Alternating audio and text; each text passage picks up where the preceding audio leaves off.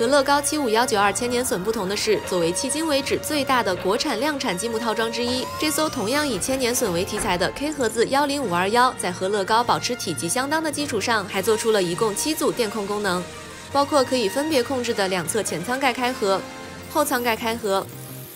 雷达旋转、飞船升降、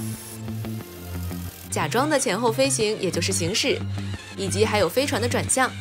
除了这些电控功能以外，还有底部的舱盖开合、可以点亮的船尾灯等手动功能。这艘千年隼总长82厘米，不算支架的成品总重是5.8公斤，妥妥的又是一款超旗舰级国产积木套装。所以通过本期评测，让我们来全面的分析它的设计原理，同时测试最终的成品表现。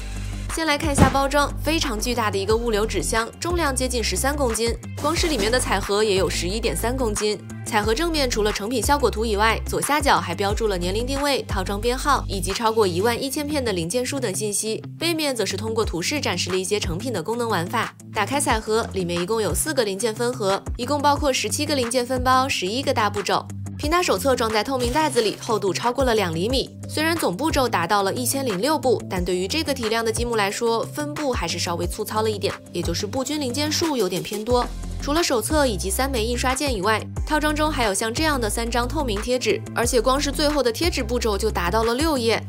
下面我们来看一下整个建造过程以及一些内部的设计原理。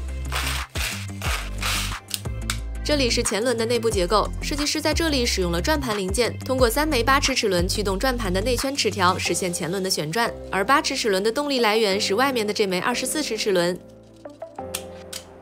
进一步的，24齿齿轮的动力来源是这根绿色的十字轴，通过一枚涡杆驱动旋转。另外，这里还可以看到2路深绿色的动力，各通过一枚涡杆控制一枚8齿齿轮，然后将动力向左右两侧传输，后面将会用于左右前盖的开合联动。这里可以看到一个1/4的联动结构，也就是将球形万向节过来的动力最终分配给这4根十字轴，这4根十字轴分别用于后盖开合、左右前盖开合以及雷达旋转联动。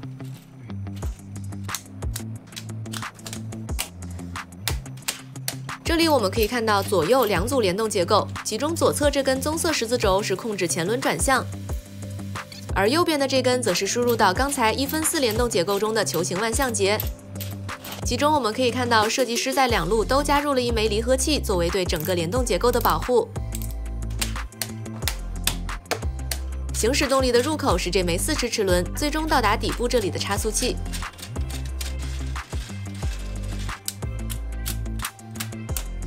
这里可以看到，设计师在底部这里预留的一共6个电机接口，其中4个是行驶动力接口，另外2个，其中一个是提供给1/4模块，另一个则是提供给转向。这里我们也可以加入电机来做一下测试。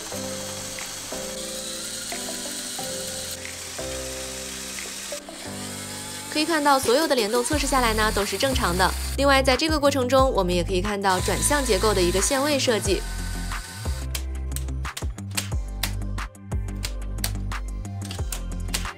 这里可以看下比较完整的传动路径，虽然传动结构已经比较复杂，但这还只是其中的一部分。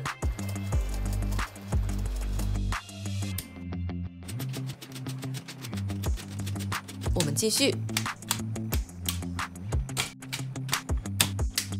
到这里，内部骨架和主要的传动结构就已经基本拼好了。可以看到，这个规模确实是非常的惊人。同时，这里我们还可以进一步的来看一下支腿升降的相关传动结构。设计师一共设计了前方1个以及左右两侧各3个，共7个支腿。每个支腿使用一根大号推杆控制升降，它们的动力来自于底部装着的2枚 XL 电机，其中1枚电机控制4个支腿，另1枚控制3个。根据测试情况，基本的联动都是正常的。不过，一个控制4个，一个控制3个的方案，如果2枚电机使用同一个通道的话，有可能会出现负载不同导致电机转速不同，最终导致成品升降的时候出现左右高度不同步的风险。到这里，我们也可以对千年隼的行驶以及转向做一下测试。可以看到，测试下来呢也都是正常的。这里可以看到，套装中还包含了一共8套灯光组件，使用6575凸轮零件进行开关控制。设计师在这里甚至还做了弹性底池32034方形截面的设计，实现每次固定旋转90度的效果，最终实现对开关状态的保持。而外围则进一步使用了浅蓝色软管零件。到成品阶段，我们再来看一下它的最终效果。比较有意思的是，设计师在其中一侧的底部舱门这里还做了一个手动连杆结构，实现了手动舱门开合的联动效果。而在外观搭建的过程中，我们也可以非常清晰地感受到，外观部分呢，设计师是做了一个个独立的大模块，然后基本都是通过摩擦削对削孔的方式完成与骨架之间的连接。爆肝30多个小时，这艘使用了1万多零件的全功能星战千年隼就完成啦。成品总长82厘米，重5.8公斤。如果把支架一起算上的话，重量则是达到了6.5公斤。根据原型26.7米的长度，它的比例大概是1:32。前面我们已经给大家展示了它的内部结构，这里我们就直接来看一下它的功能表现。虽然可以装入电机，但这里我们先来看一下手动功能。首先，尾部的灯光开关被设置在船尾的底部，只需要像这样旋转一下就可以点亮。飞船的右侧这里有一根拨杆，像这样拨一下就可以打开底部的舱门。飞船顶部也是可以打开的，包括中间这里的舱门，还有前面的一块盖板。打开以后，我们可以看到4枚齿轮以及前面的4个功能开关。在后面的动态板阶段，我们可以加入电机。不过如果不加入的话，其实我们也可以直接通过手动旋转来实现同样的联动效果，分别是后盖开合、两侧前盖开合、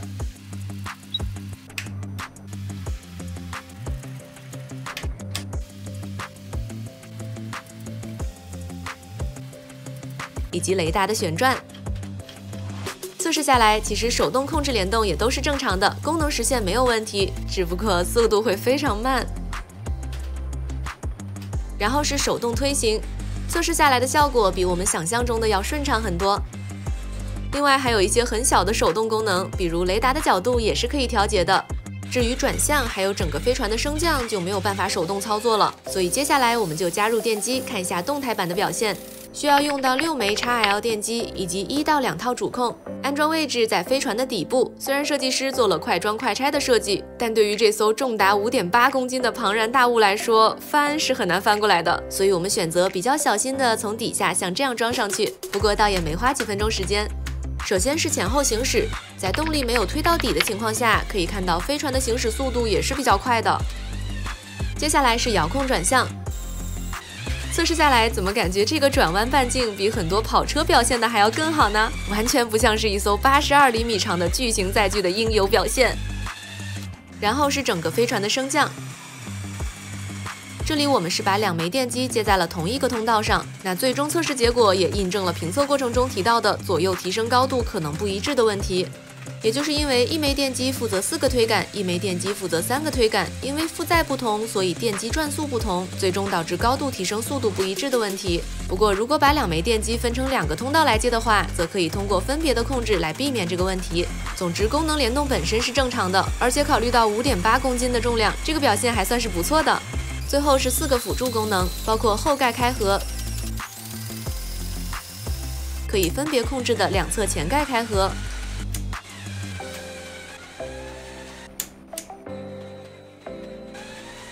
以及雷达的旋转。所有功能测试下来，表现都还是可以的，除了过程中的这个噪音会比较大。整体测试情况比最开始我们预期的要好很多。而且在所有的舱盖都打开以后，我们还可以看到这艘千年隼呢也是做了一定的内构设计，所以功能测试就是这样的情况。在牢固度方面，首先日常的搬运需要抱住飞船底部相对靠中间的位置，感觉还是比较靠谱的。包括像这样用力的上下晃一下，也不会担心有散架的风险，但不建议拿来锻炼身体哦。至于外表面的一些外观细节，基本上都是正常的表现，没有发现异常偏松的地方。